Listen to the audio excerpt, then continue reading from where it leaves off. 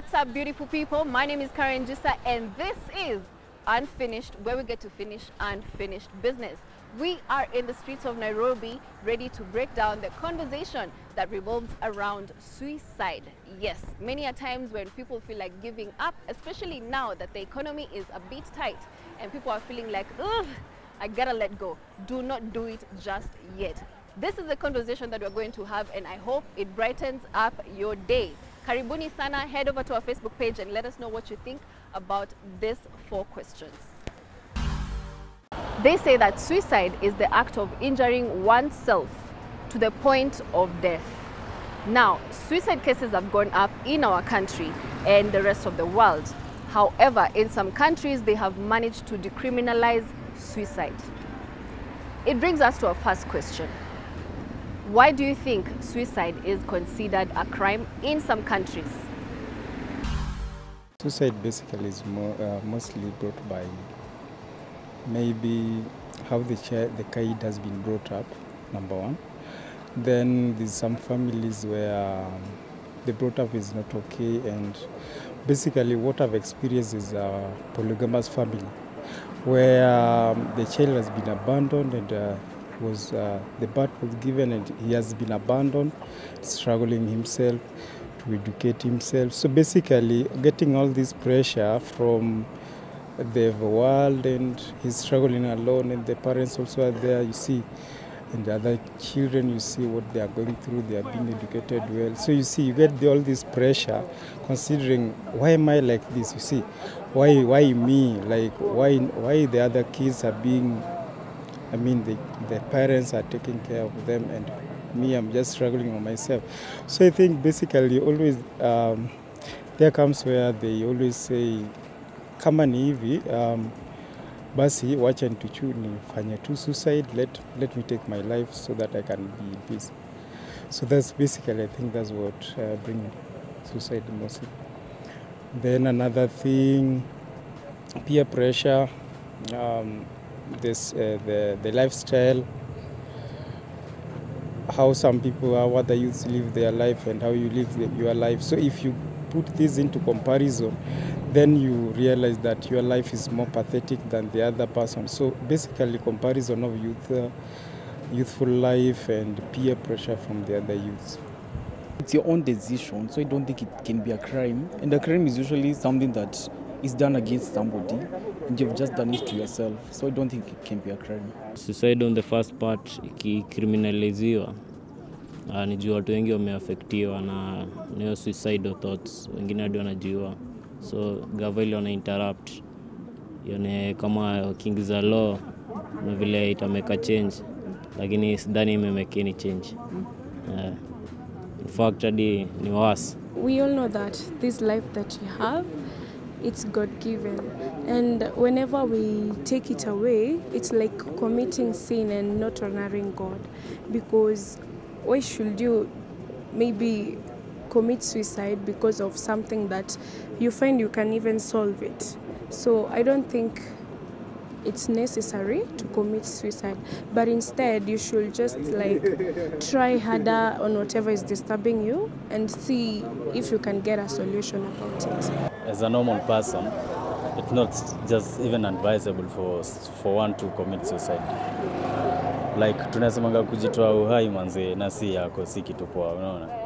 So actually nowadays mtu akijitoa uhai hata hiyo ni kesi, like hata akiattempt, si unajua tu kuattempt tu pia juu hakuna mtu afai kujitoa uhai hata kukue aje. Yeah, watu wengi wanapitia vitu mingi sana na bado wana struggle they maneuver.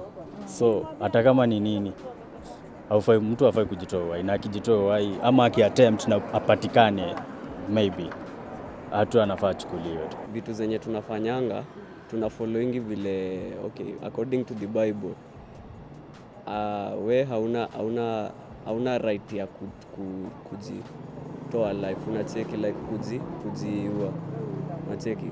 So according to mimi, gava haikufanya vibaya kuweka hiyo ikiwa low, like rule ati msee akitry kujimada ikuwe ni mbaya juu pia God amekataa hiyo kitu, unacheki.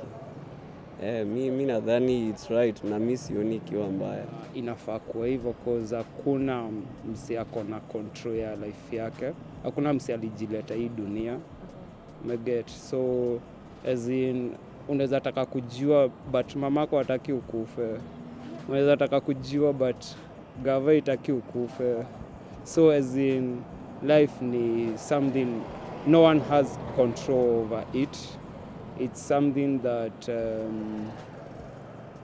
ni kitu umejipata. Umejipata tu. So sidhani inafaa kuwa crime kujaribu kui-end. Si kitu kizuri. It's not the right decision. When you have a depression, you should just look for somebody you trust who can help you get through it. Most of the times, as well as I do know, unaitangwa mali ya gava kutoka the time when you unaingia primary. So, kama ni mali ya government, of course, if you try to kill yourself, that's a government property. I mean. Okay, that's my understanding. No one has the right to commit suicide because it's God who chooses when you should die or when you should live more. So, killing yourself is very, very wrong. Because that is taking a life. Yeah. Taking a life it's a crime. Even if it's your own life. It's only God who should take your life. Attempted suicide is a mental health problem amongst young people. They continue to treat it as a crime. So it turns out if you manage to commit suicide, it is punishable. However, there is no one to punish for that crime if at all it is successful. But if you attempt and it fails, chances are you're going to jail. Now, if you're going to go to jail, you're going to be fined. In our country, it is a crime. The reason because is, one, it is God-given life. You are given life. You do not have a chance or a reason to take it out. That is the argument by the Constitution, okay? And by God. So those of you who feel or are attempting suicide, just know it's punishable. Try find people you can talk to, especially me. Follow me on Instagram. Let me know what's up. If something is bothering you, please talk to someone. Do not let it kill you. Now let's head over to our second question, which, by the way, is stressing many Kenyans. And we want to know what exactly is stressing Kenyans. Vijana wamestressika ni vitu mob, kwanza kwa drugs, kuachwa, masturbation stuff, vitu mingi, kukosa kazi, wengine wanakosa njia za kumake it, yani njia za kumeka living kila siku wanaamka. So in a way stresses them out. Sasa hii kwanza, kitu ya kwanza ni pesa. Hii maisha bila pesa like hauwezi ishi. Juu everything ni economy sasa ni mbaya. Sasa ukitaka kwenda kwa duka ndo ukule lazima uko na pesa. Another thing ndo upate hiyo pesa ni job. Kama una kazi, uko jobless, stress tu inakuingia. Unafikiria jioni utakula nini, like inakuwa tu small stressful. Vitu vingine tena ni about relationship. Kuna vijana wengi wamepatikana into stressful relationship na watu.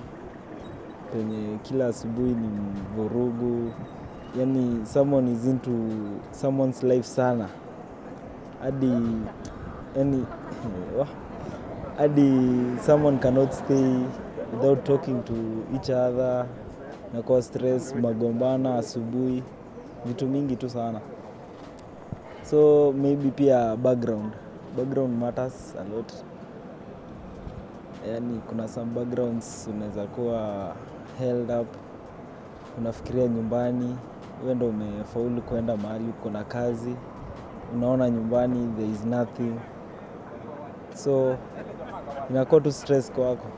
When I speak of the youth, because obviously I'm a youth, you get someone has studied, he or she has graduated, but employment inakuwa shida.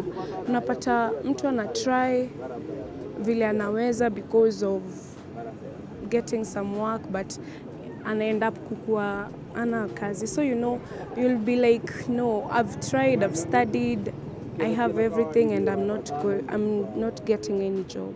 So lazima mtu atakuwa stressed, and I think that's one of the reasons that inafanya mtu, it can lead you to depression and later on you commit suicide.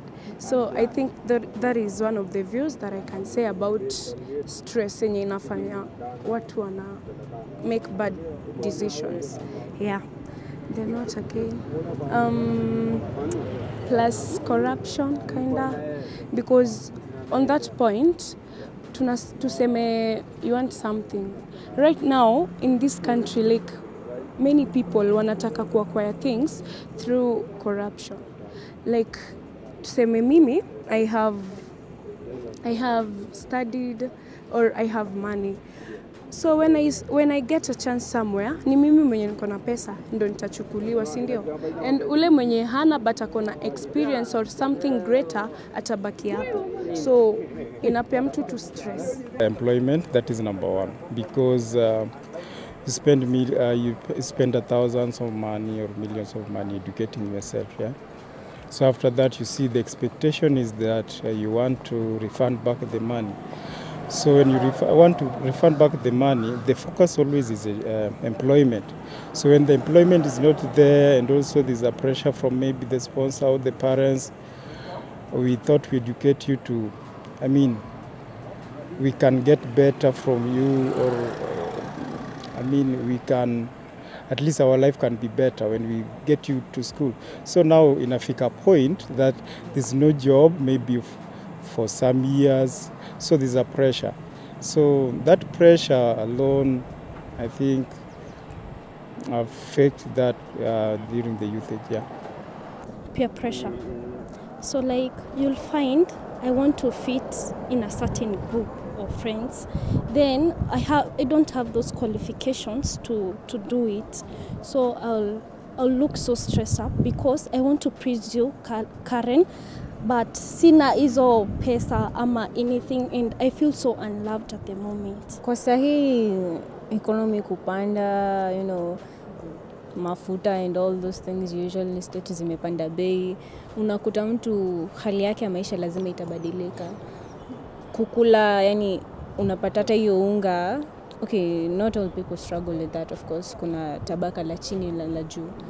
So sahi kitu nazama ina stress Kenyans because there's that move with the prices and the essential goods that we need. That move only is going to affect everyone. Uwe tajiri, uwe maskini, so it causes a bit of a stress, you know, because the things have to change and adapt. Manze vile economy inatupeleka ni kubaya. Manze hata sisi si ati ni vile kuko fiti. Tuko pabaya. Ka sisi okay, mi nikizintroduce mi ni msanii. I'm Drozo. That's what they call me huko kwa streets. So maisha kwanza kama mimi kama msanii, okay, kuna maisha yenye unaishi ya kiusanii na sasa kuna life nje ya kamera sasa unacheki. So kusema ati life ni ngumu manze, life ni ngumu kwa kila msee. Yeah, na tuna work hard manze. Sasa okay, the question yenyewe ilikuwa gani? What is stressing Kenyans? Stressing them. Manze economy vile, okay. Economy ni sasa nitasema ni like ni mbaya. Yeah, ni mbaya. Tuko tuna shida ya culture. As in, instead ya kusolve shida zetu, tunataka tu kublame someone. So mi nadhani it's something as kama Kenyans ni shida kwetu. As in, yes, economy ni mbaya, but si Kenya peke yake, worldwide iko hivyo. As in, COVID imehit wase kila mahali hadi wazungu. So I guess tunapenda kublame sana gava nini, but I guess it's our culture, tunafaa tujue kuadapt. Yeah, tuna adapt with what, tunakuwa creative kusolve shida zetu. Yeah. Family matters. Also school, like some people studying too hard. It's stressful to them.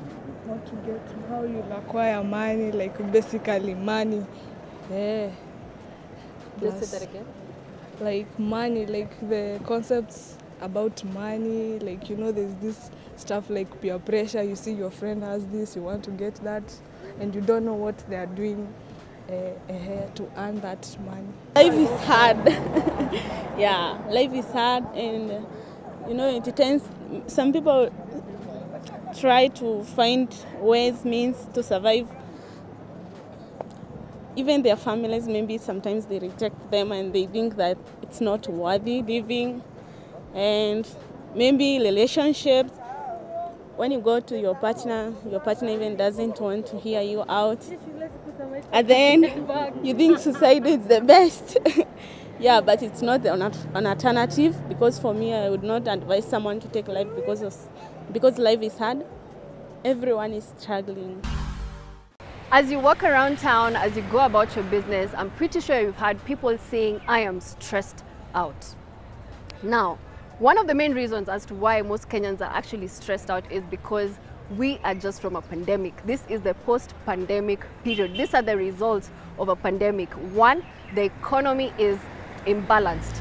At the moment, people do not have money in their pockets or for their luxury stays and whatever. So people are in need. Some people don't even have food. People have lost their jobs because of COVID. Till today, hawajawahi pata job ingine. Man, it's a crisis. It's an economic crisis all over the world. Another thing that is stressing Kenyans is mafuta. Bei ya mafuta imeenda juu. That is why siku hizi hakunanga jam. Have you noticed Nairobi streets? They are quite empty. They are quite empty. Not unless you're rich, okay? Anyway, moving forward. Let's take a short break. We will be back with 2 more questions.